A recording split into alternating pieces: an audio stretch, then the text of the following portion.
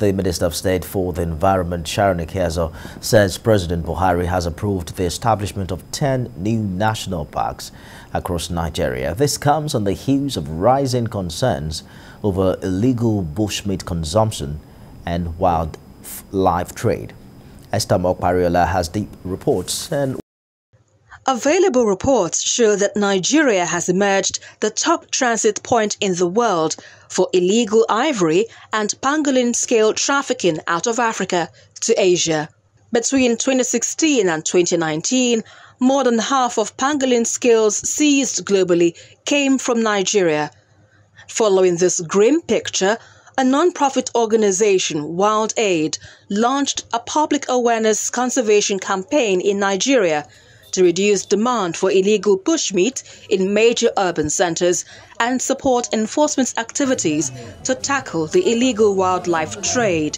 Speaking at the occasion, Minister of State for the Environment, Barrister Sharon Ikeazo, says the federal government of Nigeria is committed to protecting, restoring and promoting sustainable biodiversity.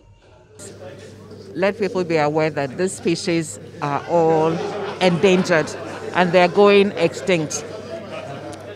And also the causes of some of the infectious diseases we're having. You can see we're going through Lassa fever now. It's from animals, rats. We've had Ebola from animals to prevent zoonotic diseases, to keep this animal in the wild. Health and environment are intrinsically linked. If we have an unhealthy environment, we will become unhealthy.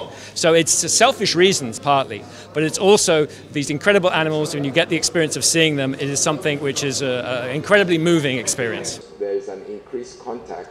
Lagos Commissioner for Health, on his part, says disrupting the delicate balances of nature with our heavy human footprint causes major repercussions, such as severe weather changes and biological threats like COVID and Ebola. These markets, we are trying to discourage these markets where people go into the forests and just harvest animals without understanding that by taking these animals out of the wild, you are actually reducing their numbers. And when you reduce their numbers, then they gradually go onto the endangered list and they become extinct. This gentle creature you can see on my arm is a 7-month-old pangolin, but sadly very few of it is left in the wild because it's being poached for its skin, scales rather, and meat. What more can you tell us about this? The rate at which it's been taken away from nature is alarming. If we do not come out en masse to protect our heritage, these animals are going to disappear in our time.